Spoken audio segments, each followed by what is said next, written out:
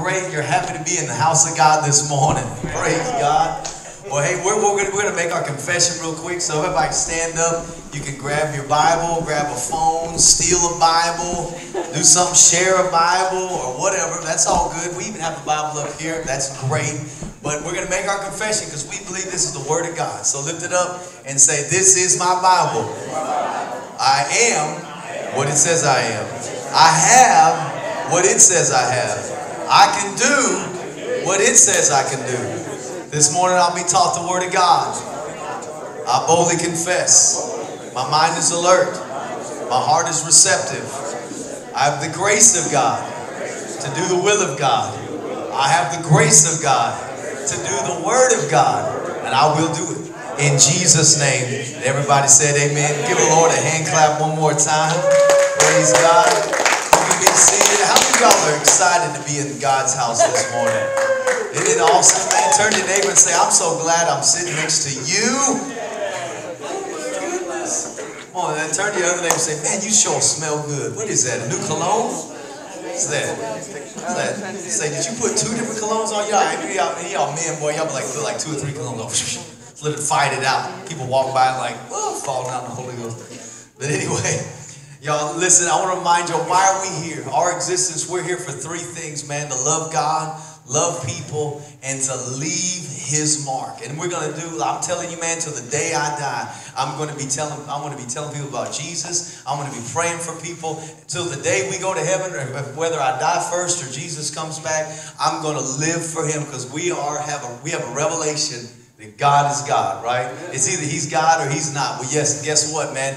I believe with all of my heart, and I know that He is God. Somebody say amen. Amen. Praise God. Well, we've been talking about the last, 3 weeks about limitless. Last couple of weeks we've been talking about, man, that God has a limitless anointing that He wants to put on us. We found out as humans, we're very limited. Turn to your husband or wife. Don't say anything. Just kind of look at them. You know, no. We are limited, okay? We have limited personalities. We have limited finances. We have limited, gifts and limited. Our knowledge may be limited. But guess what? The limitless one is at work inside of us. Somebody say amen. Amen. How many of y'all know that God has no limits? He loves us and His power He's all powerful. He's everywhere. He has greatness and power. We don't even, with our mind, we cannot comprehend how powerful and how great He is. We just accept it by faith. Anybody ever tried to think, well, God didn't have a beginning, and He wasn't ever created, so how did that work? And we kind of just get lost in a snowball because our mind doesn't comprehend that. We live in this thing called time, right? And we all get, between 60, 70, 80 years, 120, believe God for 120. We're all living in this. And so we think, that's just the way things are. But God doesn't even live in time. Like literally, He's never had a start. He's the Alpha and Omega. It's like literally, He's the beginning and end. He never had a beginning. Anybody ever tried to go down that rabbit hole? Like, you just kind of fall. You're like, oh my goodness, I just can't comprehend. That's all right. We don't have to understand God. It's called faith. Well, listen, that God that spoke just a couple words and said, "Let there be light." That's a few words. That's more than a couple, all right? All my mathematicians. Let there be light. And there was light. He just spoke it, limitless. And literally, His words are still going. There's still stars being created. There's still light being spoken into the expanse of space. However many, I don't know if it was millions, billions, trillions, whatever. We know we have the mapped out since the time mapped out since Adam, but we don't know how old everything else was, because in the beginning was the heavens and the earth, and He could have created those. I don't know how many billions of years ago. I don't know that. But I'll tell you one thing I do know is that when He said, "Let there be light," there is still light going from that one word. That's how powerful He is, and He is inside of us. And so I just want to say our master text, we've been saying this for 4 weeks or 3 weeks, Ephesians 2:20. And if you have a Bible, you can go to it. But if not, a lot of y'all have it memorized. We'll put it up there. Ephesians 3:20. I'm going to read it out of here. I feel like reading it. I'm sorry. Ephesians 3:20, I'm in 2:20. Ephesians 3:20 says, now unto him that is able. Let's just pause there. Let's just stop right there. Now unto him that is able. How many of y'all have ever said to God, man, I'm not able. I'm not able. I'm not good. I don't have this or that. Listen, that is true. That is probably a fact. Sometimes it's not, and we just say that we really can. But there are certain things that we cannot do. But guess what? God is able. It says in Ephesians 3:20, now unto him, talking about God, that is able to do exceedingly, abundantly, above all that we ask or think, according to the power that worketh where? In us. In us. So it's not just some big pie in the sky somewhere that God said, let there be light. And sometimes we can pray to him. He might hear us, but he's just out there somewhere. No, that scripture says that power that is exceedingly abundantly above all that we can ask or think, that is in us. Somebody say in us. I want us to get this, man, because the devil said, oh yeah, there's a God. And that's cool. You can believe that there's a God, but he just wants you to keep you from believing and knowing that God is at work inside of you. Because God spoke these words. He said he wants for you to be the hands and feet of Christ, the body of Christ. So when we understand that God is literally using us to be his hands, then the devil starts to shake because he knows, oh my goodness, they cracked the code. Right. They cracked the code because now they know that God can do things and wants to do things through them. Because as long as we oh yeah, God's way up there in the sky and he's a great God and all that. You know what the Bible says? You know what Jesus said? You know what it says in the Bible? It says the demons believe that. And they tremble. You ever seen somebody in worship, man? They worship God and tremble, cry and everything. Go out and then they just live like there's not even a God. He's not even real. Like they're not even on the side of God. And there's no condemnation. I'm not trying to condemn anybody. We've all been there. Everybody's done it. I've done it. Everybody's walked out those doors and acted like a knucklehead. But I want to say this, man. The devils do that. They go into the presence of God. They don't have a choice. Demons, they fall down. What did the demoniac do in the Bible? They came to Jesus and it says they worshiped him. They didn't have a choice because God is all powerful. And they fell down at Jesus' feet and said, what do we have to do? What are you doing? What are you doing? And so the demons do that. But what sets us apart is that we have made Jesus our Lord and Savior. And by doing that, we become his hands. We become his feet. We become his mouthpiece and we become his outstretched heart to this world. And that is what Satan and that is what all of the enemy's kingdom is afraid of, is when we get that revelation that God's power is in us to work through us. Man, and that's what we are here at Faith City. We believe that. There's so many times that we pray, God, do this. God, do that. God, help us here. And we're wanting God to do something, but man, we're going to teach. We're going to find out this morning. Now listen, God is at work. Where? In us. Praise God. Somebody say amen. Amen. So y'all, if you are taking notes, I'm going to give y'all some points here, but if not, that's all good, man. You can do that or get through. I think it's on Facebook or YouTube and all that great stuff. Pastor Lisa will talk about that too. But the title of my sermon this morning, y'all got to pray for me because I'm not an English major, okay? Y'all need to really help me. My mom is not. She's back there, Memo is, so that's good. But the title of my message is Raze the Roof. Okay, but before you spell it, not R-A-I-S-E, like raise the roof higher, but R-A-Z-E, like erase and razor the roof off of your life. Okay? R-A-Z-E. Now that's a term, a lot of times you say raise the roof, let's get loud. Whoop, whoop. Come on everybody. All my young people say whoop, whoop. Raise the roof. Mr. Mike, he's our young people right there. I like that. My young people, Mr. Mike runner. Yes, baby, that's me. It's right to the day I die, I'm going to be a young person. Amen. But y'all, listen, sometimes it's our mentality, and that's what the world said. We need to get our standards higher, and we need to raise our eyes up a little bit, and we need to go higher. And that's all good and true. But I want to know, I want you to understand, and I want to understand this one thing, that God does not just want us to elevate our goals. Like, man, you need to dream a little higher. A little bit higher. Come on, just raise that bar a little bit. You can do a little bit better than that. It's good to think progressively and forwardly. But there's still a limitation. If you can, if you can do this much with like I want to do, and their goals are good, and the Bible says people will perish for lack of vision and the lack of knowledge. But I want you to understand that God does not want a goal to be a limitation. He wants you to take the roof off, and my goal is to, I want to go this high, and then I want to go this high, but he does not want there to be a roof, because when I get that high, then I will have reached my limit. But you know what? We have limits, but God is limitless. We think, well, I was born on this side of the tracks, or I was born over here, I came from this type of family, and, nobody's ever gone to college, and so, as long as I can raise them, I'm going to, graduate high school and get a good job, but, that's my roof right there. And that's kind of it's just a simple thing, but the example, somebody has placed that roof in your life, and you're like, well, college, that's my cap. Nobody's owned a business that I didn't even know anybody that owns a business, and so, I can go here, and I got goals, I just need to be realistic, but no, God wants you to take that roof and raise it, literally with a razor, just whoosh, take it away.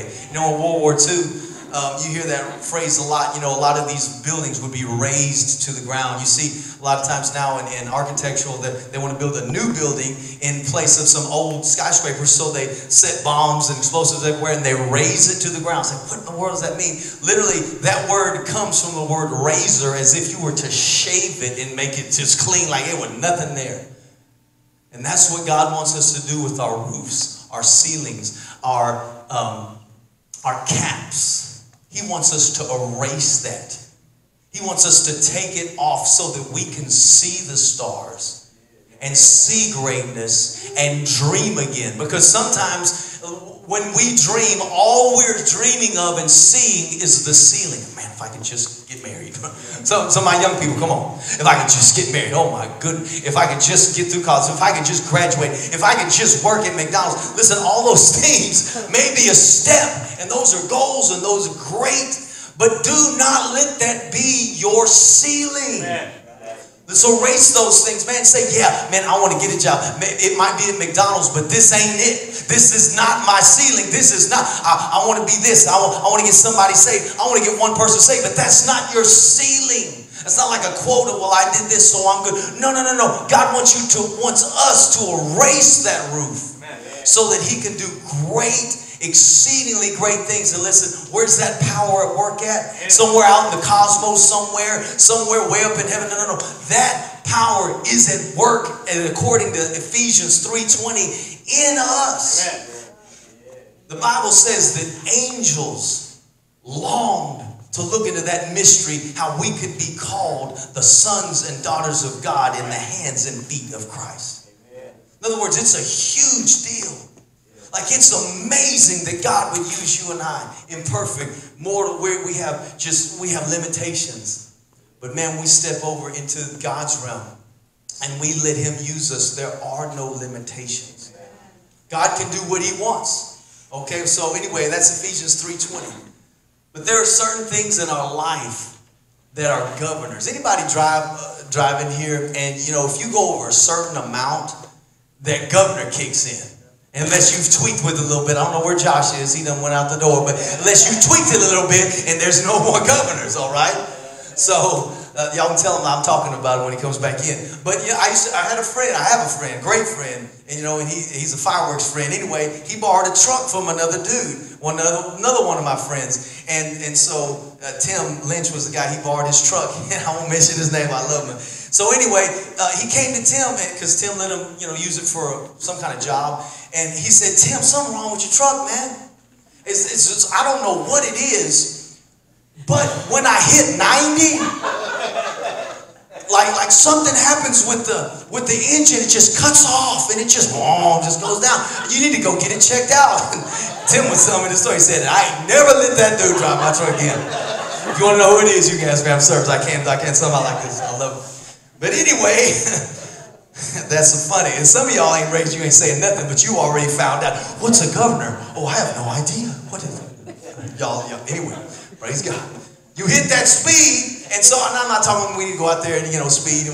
But what I am saying is there are things in life that literally want to cap you. You hit 90, that's it. You can't handle no more. You can't handle the truth. No. You can't handle any more than that. That's it. 90s, that's all. And in our life, and again, I ain't saying we need to go 100 miles an hour down the freeway, all right? You go down and get pulled up, whoop. Well, my pastor said we need to get the governors off. No, don't say that. All right? But what I am saying in life is that there are things that will govern you. You hit that step. You hit that flow, man. You going, man. You hit, whoa, hit 70. Man, I'm doing good. I'm reading my Bible. You know, I'm starting to save in that savings account. Man, I'm starting to build up some equity in my house. I'm starting to do, man, our marriage is, you know, it's kicking in another gear. You know, things are going good. And you know, my children, I finally got them in church or whatever, man, whatever the thing may be. My business is really starting to get off the ground now. And I can actually pay myself instead of paying into the business. And we hit something, you know, we get off the ground a little bit, but then there's a governor, something that's like literally keeps us from going forward. There are different ones. It's not just one thing. It's many things. Sometimes it's other things that happen. Sometimes it's what's inside of us that govern us.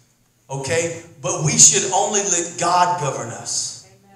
There's rules and regulations that, you know, we need to adhere to, you know, like, hey, you know, don't jump off a cliff, you're going to die. You know, even the devil said, Jesus, jump off this cliff. And he said, I ain't going to tempt God. That's not even the will of God, man. He says, and the devil used scripture and said, well, the Bible says that angels will have charge over you and they won't let your foot strike the ground. And Jesus just, man, please. You know, he just literally said that to the devil. Come on, he smacked his feet. He said, man, please. That he said, do not tempt the Lord your God. That's foolishness is what he was saying. But there are rules and regulations that we need to adhere to. You know, it's like, you know, we abstain from sex until marriage. Well, why do I need to? There are things and guidelines that God gives us in the Bible. And so as we obey that, then it takes the responsibility off of us. And literally we start to walk in his power. And the roof is raised, R-A-Z-E, off of our life. Raised off of our life. What are some governors in our life? Y'all, I ain't ready for this first one. I don't know if y'all are ready for this first one. But whenever I was, you know, praying and talking to God about that, he hit this and he hit me right down in the feels, like right down in the gut. It was like a gut punch. Anybody ever got sucker punched in the gut? Anybody ever? Come on, 2 people. All right, man. That's it. And you don't have no wind. You didn't have no, you know, you weren't ready. You know, if you're ready, you could take it, man. Take it like a champ. But if you ain't ready, you're like, you make, you know, some kind of crazy noise. Y'all ain't never been there. Okay. On the football field, you weren't ready for that blind side gauge. And you weren't ready for that blind side. You run, I'm gonna get this, but bam! It's a sucker punch. Well, I felt like I was sucker punched with this one, but then God started to explain some things. The first governor in our life that literally we hit that stride and we're going and things are getting good and we're starting to soar. The Bible says we crawl and then we walk, then we run, then we start to soar. We think we're, you know, Michael Jordan, you know, soaring through, everything's good, and all of a sudden, bam, governor, back on the ground. The first thing that God said is a governor that just keeps our feet on the ground and keep my feet on the ground as far as in a bad way, not letting me soar, is comfort zones. Ooh. I said, God, why'd you have to go there, man? Because I got some comfort zones. And, you know, we say that, oh, all that sounds preachy and great, but I want us to reflect it onto your life. What comfort zones do we have? Like we all have a bunch of comfort zones. Let me describe this. Comfort zones in our life. Here's one phrase. There's a few of them. And this is, I asked Paul, I said, what is a comfort zone? In your own definition, what is a comfort zone? And he said, only doing what you can do. Come on. I said, okay, you know, that's deep, that's heavy. All right, walk heavy now, high stepper. Only doing what you can't do. Being settled with that. You know, if you only do what you can do, you'll never aspire to great things because you'll never do more. You'll only settle. And so, comfort zones and settling go hand in hand. Another thing, an analogy of comfort zone, Chris, there you are, my nephew Chris is an amazing baseball player. I mean, just awesome, a slugger and a pitcher and all kind of stuff. But a comfort zone will be, if I just stay on home plate, I'll never get out. You know, I don't have, if I just stay, and it's a false thought, because, you know, eventually you will be kicked out the game, you will be thrown out. But if I don't try to take my foot off of this space, on first base, maybe you're at first base, and go to second base, you know, that's good. But, you know, eventually there's a runner that comes behind you and you got to go. If you're in first or second, you might like, I don't want to run this time. Yeah, I'm good. I'm comfort zone. But there'll be a time where it's like, it's either I run or I get out, period. And that is a comfort zone that we think in our lives that we can settle in as long as it feels good. Now listen, I want to say this, and I ain't ready. This is a sucker punch to me again, y'all. I'm just throwing it out there, what I felt God said to me. But, okay, I'm going to read. I don't want to get this mixed up, but God does not want to give you a life of ease. Somebody say, ooh. God does not want to give you a life of ease, but a life of effectiveness. God does not want to give us a life of ease, but a life of effectiveness. I'm going to say that one more time. I'm preaching to myself, y'all. God does not want to give you a life of ease, but a life of effectiveness. Now, let me go backtrack for a second.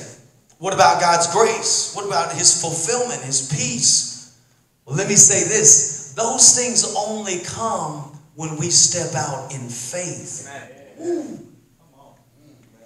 We think that those come when we stay on home plate, yo. But we are putting our faith in ourselves and our comfort zone and our home plate. As long as I don't do that, I'm good. As long as I don't step out that way, I'm good. But it should be, as long as I stay with God, no matter what, I'm good. And if he calls me to run to second base or run to the outfield and do 5 laps of Jericho marks 12, 15, 165 times, then I'm good, because my grace, my fulfillment, my joy, my peace, my strength, my protection does not come from me staying back in my comfort zone. It comes from me hooking myself up to Jesus Christ and saying, I will go with you to the ends of the earth. Yeah. That is what God had. Then fulfillment comes. When you get out of your comfort zone, you rely on God for balance and not routine. Okay? So we got a routine. Everything's cool. Everything's good. You know, I wake up, got my 9 to 5, I got my business, and you know, I got this. And, you know, and I do this, but I don't do that because it's not really me, and I don't feel comfortable doing that, but I can do this. And, you know, I don't really feel comfortable inviting my coworkers to church, or, you know, my other students in my class, or, you know, my neighbor, or, you know, but as long as I do this, I'm good. As long as I go to church, I'm cool. You know, my comfort zone. We all have different ones, man. You know, and just because yours is not somebody else's, listen, we all have them. Everybody. But God's saying that's limiting you. That's limiting me in you. Because God says, I'm the limitless one. I'm in you, but you need to unleash me, okay? You need to unleash me in you, and with your spirit, just follow me. But God says our comfort zones literally govern us. That's our roof. That's our ceiling. And as long as we're good with that, you know, we might have a semi-good life and everything, but we will never go to the next level. And our children will follow suit, because we lay the path for our children's future. Johnny McGowan said this. He just wrote a book, man. He's a great man of God. He said, he's Pastor Joel Osteen's right-hand man. Johnny McGowan, we've known him for a long time, helped raise up his kids, are great. Jonathan McGowan, Elizabeth McGowan. But Johnny McGowan said this: we want literally our children to start where we stopped off. Like, we want our ceilings to be their foundations. But if we keep our ceilings right here, then that literally will set our children back. And see, it's a generational thing. Because when we say, all right, we're not going to have a poverty mindset in this household. We're not going to just accept whatever the devil throws at us. We're going to overcome that thing. Speak the word to that thing. We're going to say we are the blessed of the Lord. We are anointed to minister the gospel. We'll lay hands on the sick. We're going to have a spirit of peace in this house. Y'all are going to be champions. I'm going to raise up some champion children. We have that, then it takes the ceilings off of our kids. Because he's called us to raise the roof in our households. Listen, man, you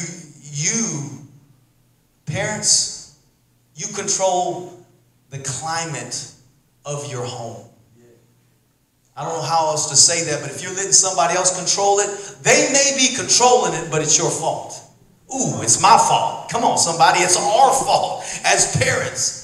If we let that child or somebody else or an aunt or an uncle or a friend or a teacher or a coach or, you know, whatever comes in, control the atmosphere, and there's not an atmosphere of faith and peace. Listen, things always come, and listen, we all deal with those things. But I'm telling you, we have the authority to change that temperature and say, no, not in this house. I'm going to keep on speaking the word. I'm going to keep on loving. And we all will mess up. And there will be times that everybody fails. I'm not speaking down to anybody because I'm in the same boat. But listen, we are called to control the spiritual atmosphere in our house. Oh, y'all, we're going to read the Bible this morning or tonight. Or we're going to go to church this morning. Or we're going to do this. And you control that. And man, people might not like it, but I'm telling you, we were youth pastors for 22 years, wasn't something like that. And I love teenagers. And so many times people think, well, you can't expect that much out of them. Come on, man. You know what I'm saying? They're just teenagers. But they were ready to be called something else besides just teenagers. They were ready for somebody to say, no. These ain't just teenagers. These are champions. These are our future. These are our next leaders. These are everything that God's going to do in the next 20, 30 years. These are it because they're next in line and they're champions. And they're ready to hear that. And they might still be doing the wrong thing, smoking dope, rebelling, doing everything. But that's all right. Just because they're in a mess and doing something wrong does not stop me from calling greatness out of them. You're called to be great. That's not even like you to do that. Come on. I expect so much more because you have so much more inside of you. You are great. You're anointed. You're powerful. You're God's man. You speak and you're changing that atmosphere. You're changing that. You are changing that atmosphere in your house. And young people, listen, we can't blame if our parents didn't or that. Listen, you are responsible ultimately. In the specter of your life and destiny, you are responsible for the spiritual atmosphere in your life and the roofs that you set. We are all responsible. And that's the first thing. If we want to take these roofs off, we got to take some responsibility. I say, oh, this roof was put on by my grandparents. I've always been limited financially. I've always been limited spiritually. Nobody's ever had real big gifts in our family. No. Listen, you can take the roofs off. Right. Don't put the blame on somebody else because, listen, they may not ever come to your rescue. But God has already been there, already came to our rescue, and He's there waiting for us. His grace, His love, His mercy. Remember again, there's therefore now no condemnation for those who are in Christ Jesus. What does that scripture mean? What does that mean? It means that your past doesn't need to govern your future. Just because you messed up, it's all good. Jesus can forgive you. Let's just get up and go forward. There's therefore now no condemnation. And so listen, the ceilings and the regulations and the governors that we're talking about in us, me included this morning, there's no condemnation. We all have them. But I want to say, let's go for it. Let's raise them off the roof. Somebody say amen. So the first governor is comfort zones. Again, when you get out of your comfort zone, you rely on God and for balance and energy and power and not on routine. Again, God does not want to give you a life of ease, but a life of effectiveness. When He makes you effective, He gives you grace and fulfillment. Always remind, I want to say this. God does want to make things enjoyable. Y'all understand that? Amen. He wants to make your life a life of joy, of peace, and of fulfillment. But that does not equal to a life of ease. Y'all understand what I'm saying? When somebody wins the gold medal in the Olympics, they have joy. They have peace. They're celebrating. I'm taking this to a natural, thing and everything. But was it easy? No. All right? Unless you were Michael Phelps or something. No, even from him, he had a lifetime of training. All right? And God wants us to be like that.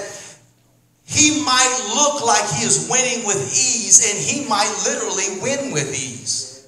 But it's because that he has struggled and strained and equipped himself and literally his whole life.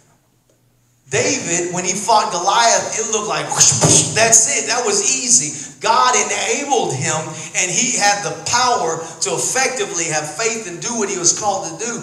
But everything that he went through to get to that point, he had to press, and it was not easy to tell his brothers when his brothers were looking down. Who'd you leave those few sheep with, you little runt boy? What are you doing, man? You just a brat. You want to come out here and look? You're not even taking care of your own. Have you done your chores yet? I mean, he had to press through that. That wasn't easy, but it was necessary. So God just wasn't like one to, oh no, oh Eliab, I'm going to shut his mouth today. And, I'm going to make sure that this happens. And I'm going to make sure that that happens. So everything's just easy. Just walk to everything's great. No. He's wanting to change us and strengthen us so that we can speak to those things and we can be effective. And while we're winning, we will have joy and peace and fulfillment. And we will do it in his strength. So it's doable. But I'm telling you, he wants you to become effective. And that blows my mind because a lot of times I'm scared of doing the thing that he wants me to be effective at. That scares me. That's a good thing. When we look forward and say, I want to do that. Next step, I think I can do that. Next step, I'm going to do that. Next step, I start to try to do that. So at least our minds are open to that scares me, but I'm going to take a shot. I can see myself taking a shot. I think I can do that thing. I'm going to open and allow myself to dream that direction so that I can at least start moving that way. And we're getting ready and getting prepared to take those roofs and ceilings off in our life. All right? The next thing, and let's go hand in hand. What governs, let me say this, what puts parameters around our comfort zones? What creates our comfort zones? Fears. Fear, 4-letter word, and y'all listen, that is a cuss word. That is a 4-letter word, fear, because it'll destroy your life more than any other 4-letter word in the English language. It will destroy our lives. It will literally set parameters. If we let fear dominate our life, it will drive us to the wrong way. It will play literally a chess. Don't ever play a chess match with fear. And so this circumstance happens like, oh man, I can't go there. And this happens, and who's playing our fears? Satan. And he uses other people and all that, but they're called fiery darts, whatever you want to say. And he moves this chess piece, and a circumstance happens. Your parents do that, and oh man, so I need to go this way. And well, nobody's serving God in my school, so oh man, I can't just make waves, and I can't stand up against everybody else. And then somebody says this, and they do, and so we kind of go and somebody labels us, we're not good enough, so we kind of just go back here. And eventually, if we play chess match with fear, we will be backed into a corner, and Satan will call checkmate, and he will have us completely immobilized. But when we call the shots, when we raise R-A-Z-E, the roof off of our life, then we don't react. We say, no, I'm going to take the first move, and I'm going to let you react. So I'm going to go share the gospel with my neighbor. Wait, say like, wait. No. You're scared of that. Remember, they're going to look at you like you're a freak. They're going to look at you. The homeowners association probably going to call. They don't want you ringing their door. They don't want you inviting you to church. There's probably some law somewhere that you can't invite somebody to church. I don't know. And there's all these things just going through our mind. But you know what? We step out. And we say, I'm going to be on the offense. I'm going to take the first move and let the devil move back. Right. Oh, devil, move out the way. Move out the way. Anyway, y'all. Move, devil. Anyway, I like that. I don't want to be on the defense. Right. I don't want to react to something life's throwing at me. There's things that are going to happen in our life that we have no control over, like other people.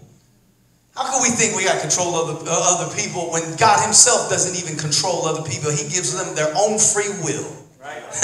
Now again, with our family, we can set rules and regulations and we can set the standard of our household, but eventually they're going to make up their own mind and they're going to grow up and they're going to leave. But I'm telling you, we can, the Bible says, raise up a child, train up a child in the way they should go when they're young, and when they grow up, they shall not depart. And we stand on that scripture.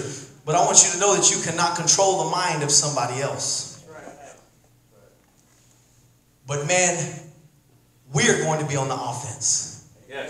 We are not going to cower out and move every time something happens or a law is passed that's contrary to the will of God, or somebody says something that's like, you shouldn't even do that. Who do you think you are? You're narrow-minded, believe in the Bible. It's like, oh, well, I'm sorry, I should. No, you stand your ground. That's right. Let them come with all their chest pieces and say, you know what, God is God. And you stand your ground, and then you start, I'm going to tithe. Oh, you stupid, you crazy. You're going to get 10%. Are you ignorant? Have you lost your mind? Well, I just believe the Bible's true, and I'm just going to do what it says. Amen. So I'm just going to step forward.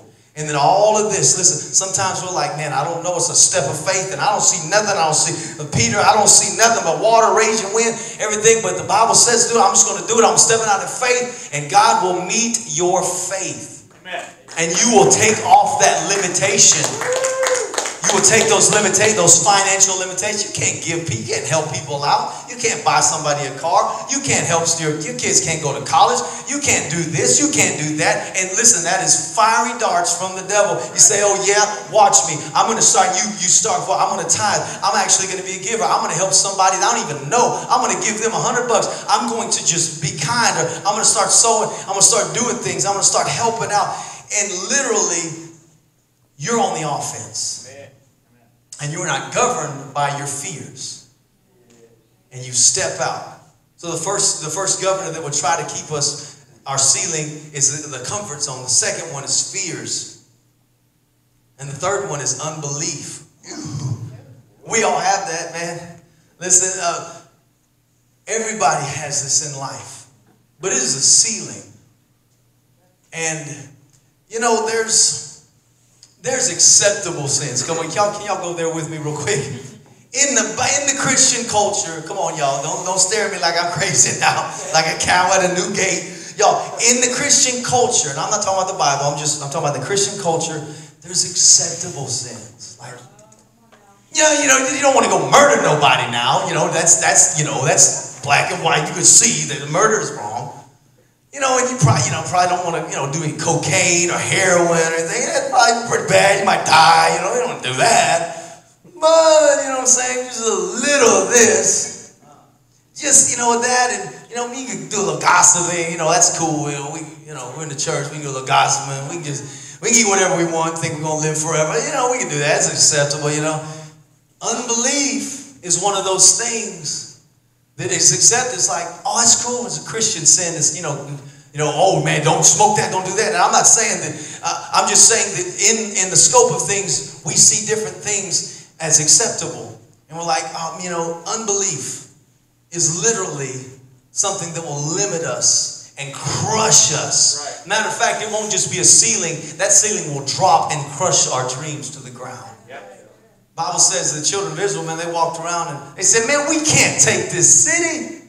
Joshua, what in the heck? What have you been smoking, man? What is in your pipe, yo? We can't look at those guys. They're 10 foot tall. Man, we look like a grasshopper, man. And they saw us. We look like a grasshopper to them. And as a matter of fact, I feel like a grasshopper. I ain't got nothing on them. And here you are, think that we can just, with a bunch of ragtag slaves, walk around this place and think we're all that and go and take this city. Who do you think you are?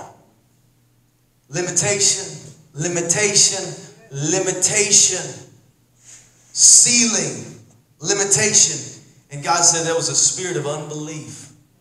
And he didn't just say it was a spirit of unbelief. This is the words of God. Our Father said it was a wicked spirit of unbelief. In other words, and it was like, God looked at it and it's like, that is something that will crush their soul. When we just don't believe, I can't do that. Again, we believe that God can do things outside, over there, or, around the world, or in some other country, or, in some other family. If they're born into something, or, they got a little little money, that they can do that. But with me, that's a whole nother ballgame. And God says that's a spirit of unbelief, man. And it's wicked. In other words, God was saying it will crush your soul. It will take you out. But the thing is the devil's sneaky, man. He's like, oh yeah, you ain't gonna go kill nobody, probably, you know. But you probably, anyways, we might be dealing with different things. You don't know who's dealing with what, okay? Anyway, don't look to your right, to the left. But we all have different things. But the devil says, but I can see them accepting this one. You know, they ain't gonna murder somebody. They might have been delivered from cocaine or heroin, and you know that might not be a temptation for them. But I'm gonna throw a little unbelief in there. You're not good enough to do that. Man, what? Are you stupid? Hey, are you crazy? I mean, that it didn't make sense. How are you going to get the money? Huh? Tell me now. How?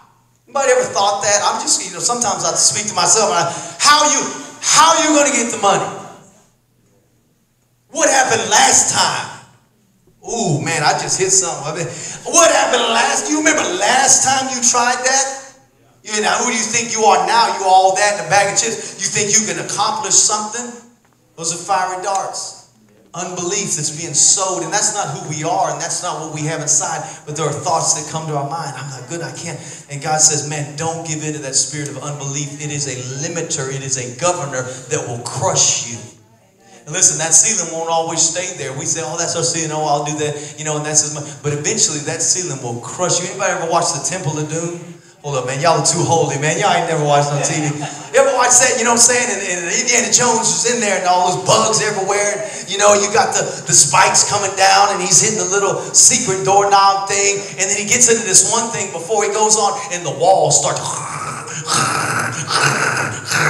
He's like, oh my gosh. And then finally he gets that little knob and breaks it out. And he's like, you know, whatever struts out. That's what happens in our life. We get in, we think, oh, everything's great. You know, and I'm not ever going to do anything great, but, you know, that's who I am. I'll stay in this, you know. Everything's cool. You know, I'm good enough. I'm in my comfort zone, my ease zone. And I can see my ceiling. I know what my limitations are. I can see that. So everything's good. I'm cool. Well, life doesn't just pause and, oh, everything's good. Those walls will cave in because they're false hope. Those walls will come down and you'll find yourself like Indiana Jones, like, oh my, what in the heck with that spike? And everything's like, anybody ever been there? Don't raise your hand, we don't blow your cover. But how many of us have been there? We thought everything was good. And then those walls start to come down, that ceiling. And it's literally our ceilings and our walls. Satan's plan is for them to crush us. God's plan is for them to be expanded and taken off. Satan's plan is for our ceilings to crush us, and it's always, oh yeah, it's staying there, it's always been there, but you know, he's sneaking, and eventually he's going to try to crush you with it. Crush us with it. But I'm saying you don't accept those things. Unbelief is something that is socially and in Christianity, you know, our culture, acceptable, a sin, but it is... When I say sin and wicked, I'm just saying that it is something that will separate you from God and will literally crush your soul to where you're like, I can't do anything. I'm not good enough. I'm not a good enough father. I'm not a good enough husband. I'm not a good enough man. I'm not a good enough employee. I'm not a good enough business owner. I just can't. Until eventually those walls will crush you. That ceiling will crush you. But those ceilings and walls may be on your life, but if you just believe to dream a little bit, I can. Eventually, they will expand and that roof will be taken off of your life. But do not accept unbelief. Unbelief is simply, listen, it takes faith. You got to have faith for unbelief. You just have faith in the wrong thing. That's right. Unbelief is simply believing only in what you can see. Come on. I ain't never seen that done. So, you know, it can't be done. Well, show me. Just show me. Just prove it. That's unbelief.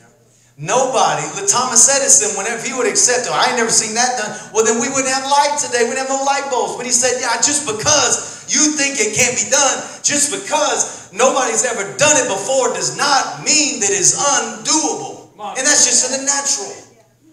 And in the spirit too. But I'm talking to both of your natural life and your supernatural life, to God, and your spiritual life. Listen, God is saying, don't say I can't do it just because everybody else has not been able to do it.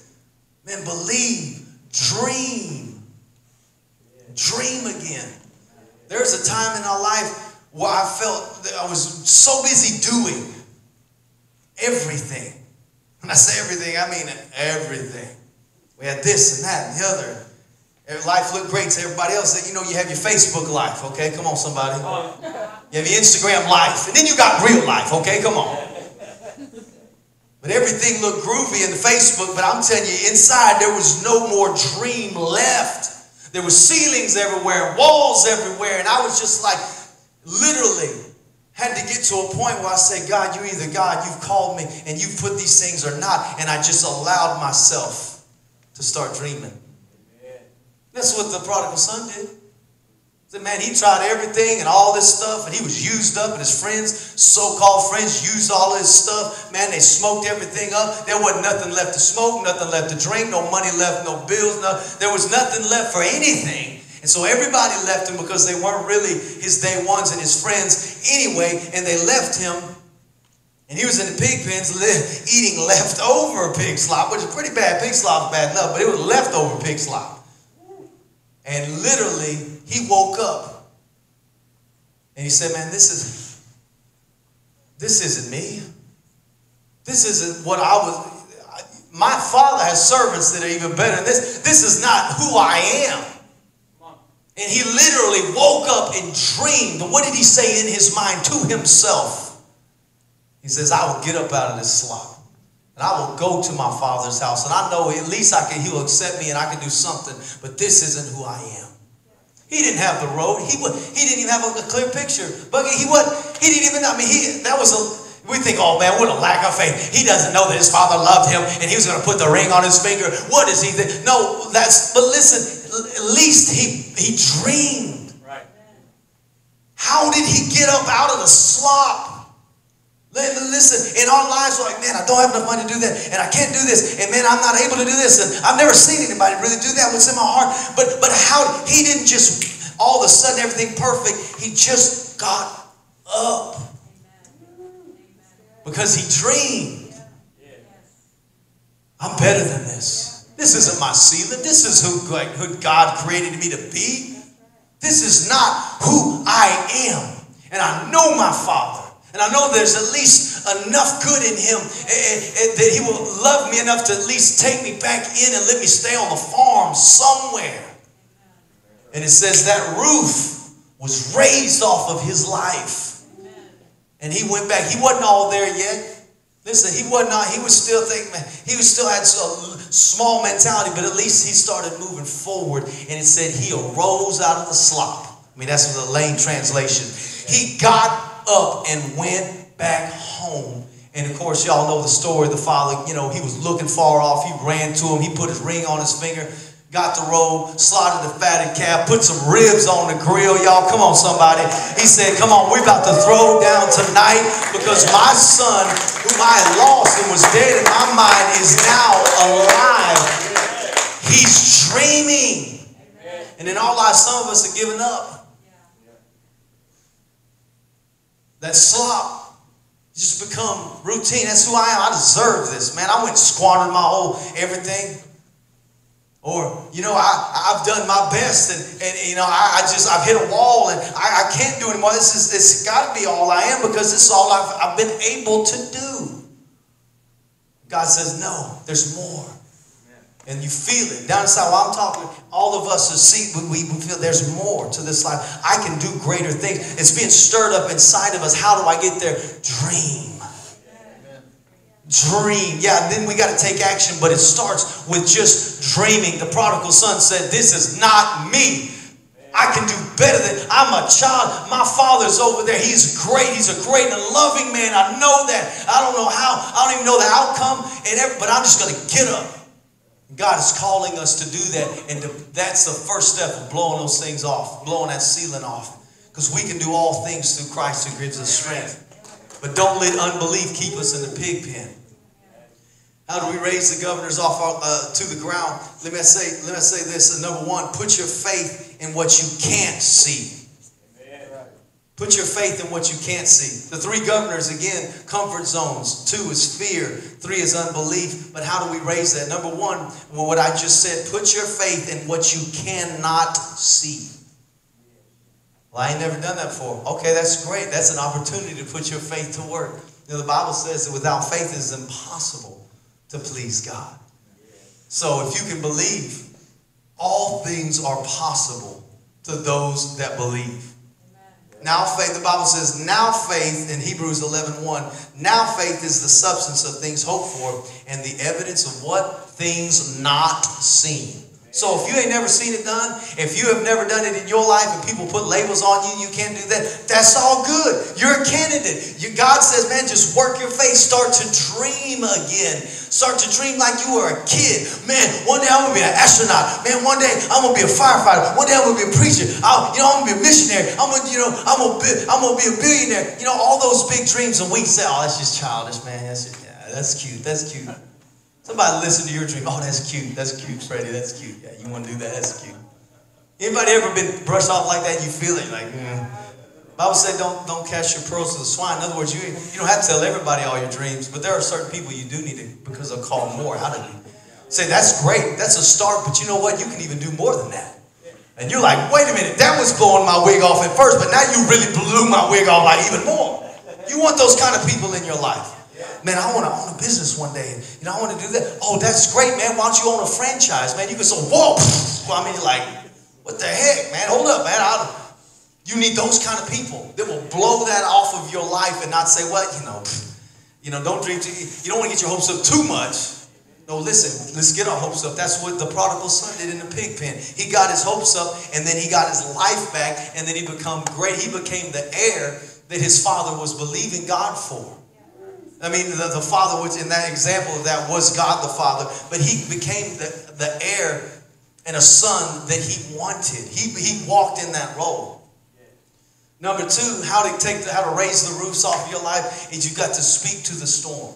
Amen. Listen, I want to give you an example because so many times, listen, Jesus loves to speak to the storm, and he did speak to the storm. And he walked up. And he spoke to the storm in the disciples' life, said, peace, be still. And it was still. And they're like, dog, man, this guy is like really the Messiah. And you know what Jesus did? He wasn't like, oh, yeah, that's all. He said, really, Peter? Seriously? He said, man, you have little faith. How long am I going to have to put up with this little faith, guys?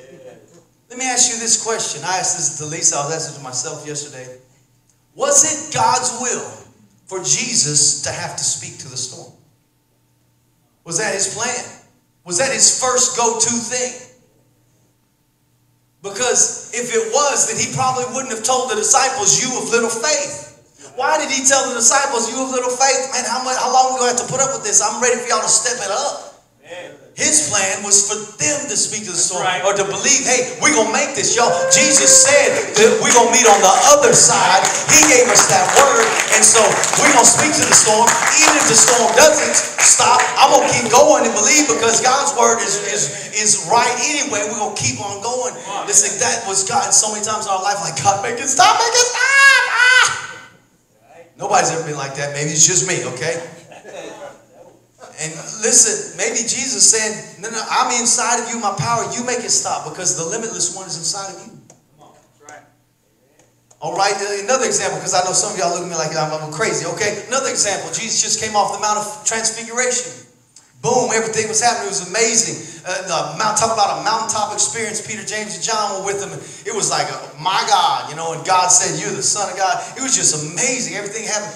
And they come down, and the rest of the disciples, we're trying to pray for this dude. He had the demons were on him, making him have epileptic seizures, throwing himself in the fire. That's what the Bible says. And the father comes and they bow down to Jesus and say, Jesus, man, can you do anything for my son? He's like demon possessed. He's throwing himself in the fire, and I thought, man, your disciples could do something, but they can't do nothing, man. I don't know what to do. I'm like at my wit's end, the end of my rope. Anybody ever been at the end of that rope? He said, Jesus, can you do anything? And Jesus turned it. He flipped the script on him. Y'all know about that? He flipped the script. Somebody say flip the script. He said, can you believe? And the father was like, whatever it takes, God, yes. He probably didn't even understand the question that much, but he just wanted his son to be healed. He's like, whatever it takes, yeah, I'll do it, anything, God, just what, yes. But God can use that. Right. You don't have to be smart and have everything figured out. He just needs a willing heart like we figured out last week. And he said yes. And so Jesus said, man, well, hey, he called that demon out. He said that young man was literally healed from that moment on. Never had another seizure. Never threw himself in the fire or the water. Literally, the devil's plan was to kill him, and that's his plan for us. Right. And Jesus turns around and he says this again to the disciples. And they had cast out demons. They had got people healed. They had preached the gospel before, and then a couple chapters before. And it worked, but it didn't work in this situation. And Jesus said, sometimes, man, things ain't going to happen unless you pray and fast. In other words, you've got to get in it, get some skin in the game, get your mind right, and get your flesh in check. In other words, you've got to press in and believe God for certain things to happen and pray and fast. It's a spiritual principle. You reap and you sow. You sow in time and energy and things, and you reap out God's power. Amen. Whenever you fast. That's a whole other thing. But what did Jesus say after that? He's not like, man, I'm glad you asked me. I'm so glad you asked me to heal him. I'm so glad that you recognize the power that's in me. That's not what Jesus said. He said, man, you have little faith. How long am I going to have to put up with this, y'all? What was he saying? You have power. Yeah. Use it. Yeah, right. Use it. And in our life, if we want to erase those ceilings in our life, man, we've got to speak to the storm. Flip the script and say, you know what? Everything's supposed to go this way in my life, but I'm not going to be satisfied. I'm not going to be comfortable. I'm not going to be cool with that, because I know that God has greatness for my life, and I'm going to start to speak to the storm. And even if I don't see things changing, I'm still going to go forward, because I have God's word and his promise inside of me, and I'm going to go forward in Christ. Somebody say amen. Praise God. I know I'm running out of time here. But you speak. I want to say that. Number one, put your faith in God. How do you take the ceilings off your life? Number two, speak to the storm. Flip the script and declare war on normal. Number three, take off your labels. No matter who's labeled you, you take those labels off and you wear God's label. I'm a child of God. I'm a son of God. I'm a daughter of God. I have the Spirit of God inside of me. Just like it says in Ephesians 3:20, I have his power at work in me. And you declare that, you'll take those ceilings, because you'll start seeing yourself as God sees you. That's right. You might not be able to snap your fingers and make everything change in your life. But if you start seeing yourself as God sees you, then literally it will put you in an atmosphere to a breeding ground for greatness. Right. For things to come out of you and gifts to come out of you and be stirred in you and planted in you. So eventually God will be able to do great things and take those and go way beyond those ceilings. But it starts with you speaking to the storm and believing that you're God, who God created you to be. And number four is get hooked to the source. The source is God. The Holy Spirit is the source in our life. And we're gonna end with this. I'm gonna say this, but I want y'all to be ready. The source of God. There's so many times where our source is not God. Our source may be, golf. It might be, well, I got 10,000 in my account, man. I can kick back and have some joy now. I'm good. No, those things may be good, but that's not our source, because there's a limited resource. If you go to a limited resource, something that's a resource is something that can again give you, I need to go get more money. Well, my resource may be my bank account. My resource may be daddy, you know what I'm saying, a mama. Or, my resource might be, well, I'm going to go play golf and kind of get rejuvenated. And those might be good things, but that is not the source, because they are limited.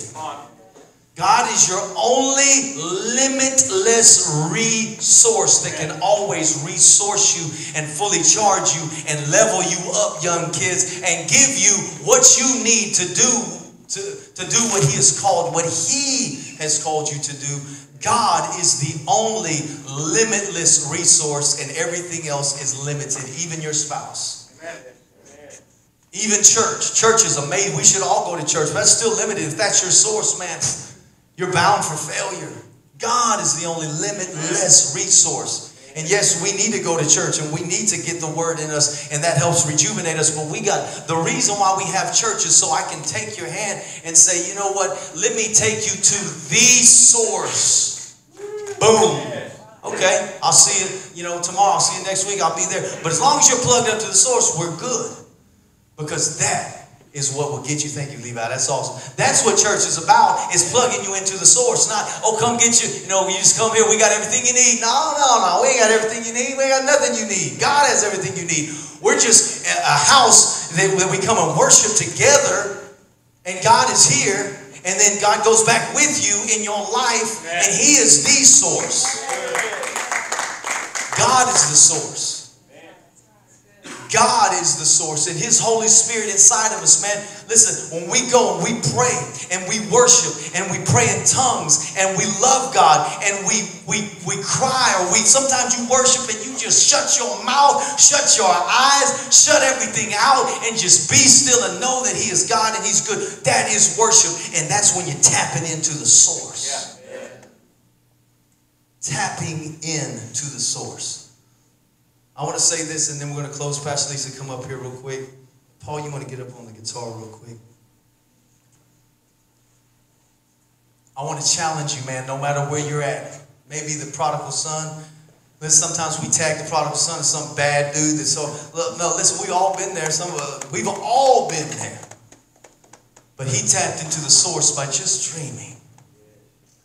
And I think maybe it's possible that my Father has a spot for me, in His barn. There's a possibility. What was he doing? He was dreaming, Mike. He was dreaming, Brother Mike. He was dreaming. I'm telling you, man, let that dream start to revive inside of you. It might not start with some earth-shaking dream, but, I'm going to be the next Billy Graham. Well, hey, maybe so. That's great. But you can't even think to tomorrow in a certain area of your life. And we all have that certain area. Maybe it's finances, maybe it's relationships, maybe it's marriage, maybe it's an addiction, maybe it's love, maybe it's at work, maybe it's starting a company, and you're just like, I'm trying to. Start to dream and start to look at yourself as God has looked at you, and take that roof off of your life. Plug yourself into the source by praying, reading the Bible, praying in the Spirit, man, getting connected to God. You get connected to people around you, and that's good. You need to have that sharpen each other. But man, get connected. Young people, you get and you pray on your own. Don't wait till mom and daddy tell you. Because that's good and they're training you. But man, you get connected. You come and drop to your knees and say, God, and just anoint me as I go to my school today. God, I need you. God, I love you. You connect into that power source. Church, we're here to connect people into the power source. Parents, we're there to connect our kids into the power source. Husbands, wives, we're there to help connect our spouse to the power source. Because we are not their Savior. We are not their God. We are not their source. We are a limited resource.